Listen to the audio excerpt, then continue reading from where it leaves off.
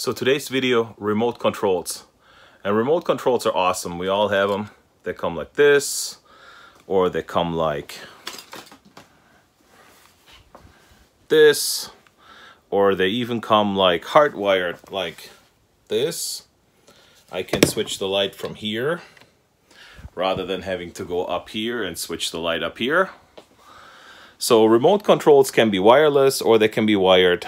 And there's basic remote controls that do like one task on off, and there's other remote controls that can do various tasks.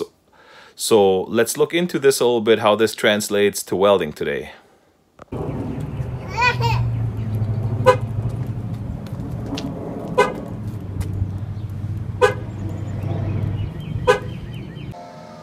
All right, we're over here in Jeremy's shop, and I found this Pro Pulse here. And the interesting part is, this looks like there's a TIG remote taped to the gun. And it goes into this receptacle here. And there's a little R flashing for remote control. So apparently, you can use the slider here to adjust your synergic settings. So while you're welding aluminum, so you can make your own hot start, you can make your own crater fill, totally independent of any settings. And I thought this was pretty cool, so I need to try this out now.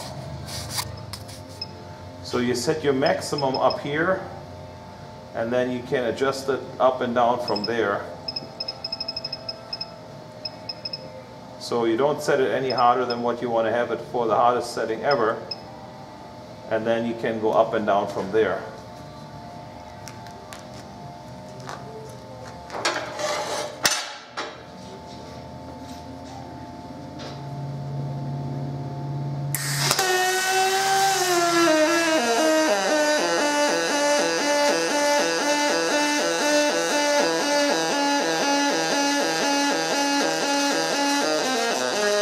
So as the pitch gets lower, that means that the weld settings become lower.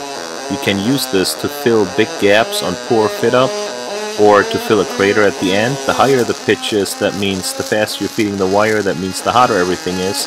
You can use that for hot start.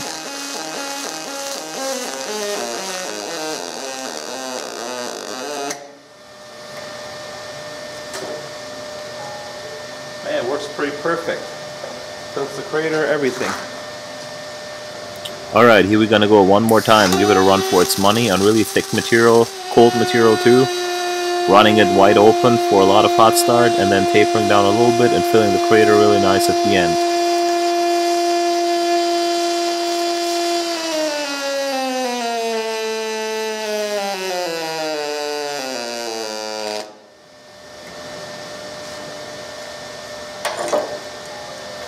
Alright, now let's take a look at it, how that weld looks. And from what I remember, it looks pretty good. Hardly any soot, a little bit gun angle there. No cold start. The crater is nice and filled, no cracks from there. A little bit wide of a weld. I was a little bit overdoing it. Of course, the idea is not new. See here, you see me welding with a spool gun. And on my left hand, there's a little box from Lincoln Electric that plugs right into my engine drive that I can adjust. Stick welders used this for like decades. They used to adjust the amperage on a stick, and I use it to adjust the voltage on the spool gun. Although you can adjust the wire on the bottom of the spool gun, but especially welding aluminum is more about how fluid the puddle is and how long your arc is when you weld, and therefore you need to adjust the voltage more so than the wire speed in order to make it hotter or cooler. So here what I'm doing is, as the material heats up, I'm taking a little bit voltage out as I'm welding, and it works real good. Now of course I can use that box from Lincoln and plug this in, but you always have to reach with a second hand, or you can do something where you use a slider and tape it right to your MIG gun, especially if your settings are synergic, more like this. Alright, so here's your 6-pin plug-in. And when you start the engine drive,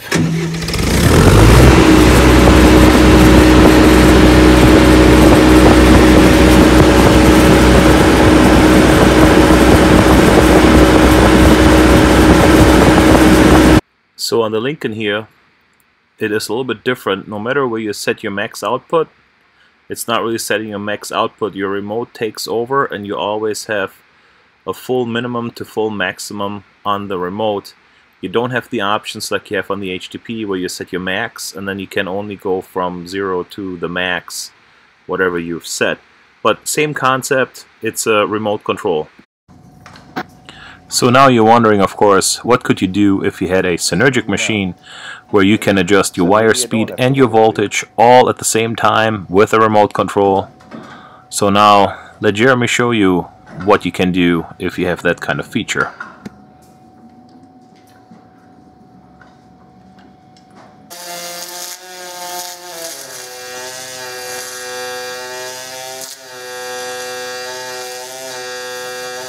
So after Jeremy welded the front and the back, which was a pretty tight fit, but on the top where it was bent so much, there's a gap about a ½ inch wide on material that's barely 1/8 inch thick.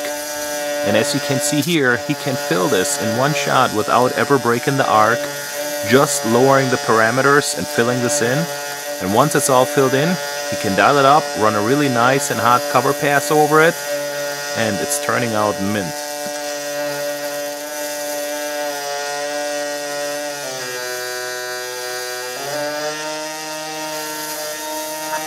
Now, if you ever wondered what the difference is between a full synergic pulse MIG machine and just a spool gun, with a spool gun you can absolutely not do this.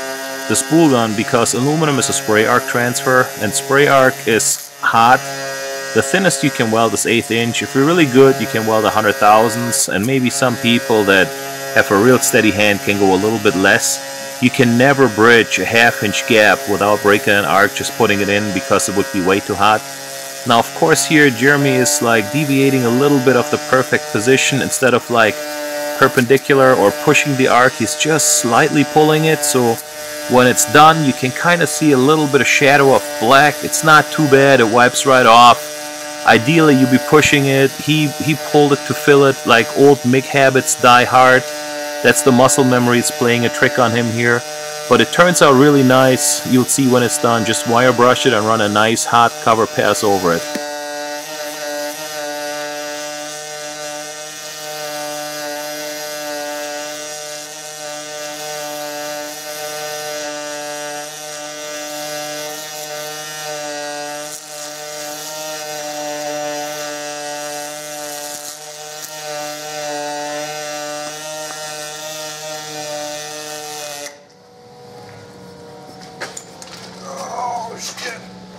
Oh, my knee.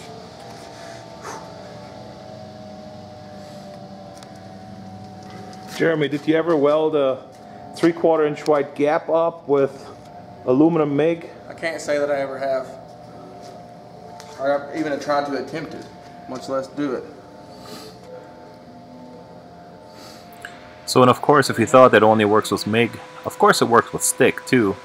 Here we got a remote amperage control right there. See that little yellow knob? That's the handle where you can adjust your amperage on the handle. Same thing, it works for stick. I can do on aluminum here a hot start with a stick, and I can see there I'm not really having enough amperage to get this going, but I can do a hot start on the stick, and as it heats up I'll move my thumb over and reduce the amperage a little bit, and I'm able to weld this 80,000ths thick 2mm aluminum with an 1/8 inch 3.2mm stick rod, which is rated, by the way, 80 to 120 amps operating range, and it's really designed to weld material from like at least 1/8 inch thick to maybe 1/4 inch in a single pass or a thicker multiple pass, and the end result doesn't even look half bad.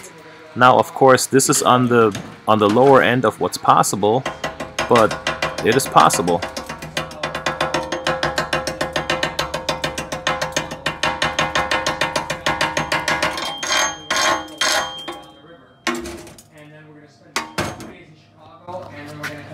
So we're welding about 80,000 stick material here, and we're using this invert arc TLP, and we have a sliding amperage controller. We set our max at the machine, and then we control it down We start at about 70 amps, then drop it down to like 64, 62 to weld this.